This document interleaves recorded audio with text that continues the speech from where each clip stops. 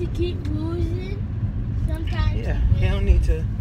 Sometimes you win, sometimes you lose. You win some, you lose some. Hey guys, it's the girl here, Tanisha. I learned Tanisha.info. So I was listening to an audio series last night called Your Wish is Your Command. Right? Your wish is my command. Okay? And in that audio, guys, if you don't have, I think it's about $150, $200 to get. So remember, investing in you, so definitely get it. Your wish is my command. So it's like a genie. So what that audio was pretty much talking about, how we have a genie, which is the universe and God. And this genie gives us what we want. Our wish, your wish is my command. So it's like a genie that we have in the palm of our hand. And it's the universe and God. And we ask the genie for whatever we want, and we will get it, right?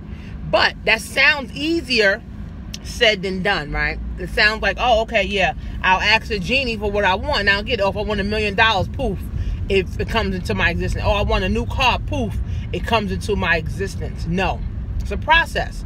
The process is you ask this genie for what you want, then you think about this thing that you want every day, and you put your feeling. So say if you wanted to get a new car, right? You ask the genie for a new car, and you start thinking about this new car. Then you start thinking about yourself in this new car. Then you start to think how you feel when you get this new car, and you do that over and over and over and over and over again until you actually get the car. Okay, so your wish is my command, guys. It's pretty much saying the universe is here for you to give you what you want, but you get not because you ask not. You get not because you ask not, right? And then you don't manifest it while thinking over and over and over, and then thinking about how you're gonna feel when you actually get the car, and then going to test drive the car so you can actually see how it makes you feel. So your wish is your command. So last night I was falling asleep listening to that, and my mind, it got into my subconscious, right? So now I'm like, you know what? If I want something, better, if I want something greater, if I want to do more, if I want to have more, now I got to ask, think about it over and over and over and over and over, and then feel good, right? And feel good all the time so that more good stuff can come to me and not bad stuff.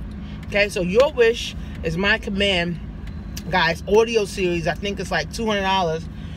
If you want to play it in your car, you can listen to it, guys. But it's a great audio, guys, that everyone should learn how to use the law of attraction, because the law of attraction, friends, is working every day. Okay, we're using it every day. Most people use it for negative. Most people use it for negativity, right? They use it to, be negative in their job. They use it to be negative to their kids. They use it to be negative towards their spouses and stuff like that, instead of using the law of attraction to get what you want. So you get not because you ask not, and you have this genie who's helping you, right? But the genie can't help you if you don't help you. Just like God, people pray all the time and say, oh God, I want this, I want that. God, I'm praying for an opportunity to help me and my family to grow. And then when an opportunity presents itself, you don't take the opportunity, and then you say, oh no, nothing works. No, you just didn't work. You just didn't take the initiative and the opportunity and seize it and take full advantage of it. That's all. Simple as that, guys. Learn Tanisha.info. I don't know what this called.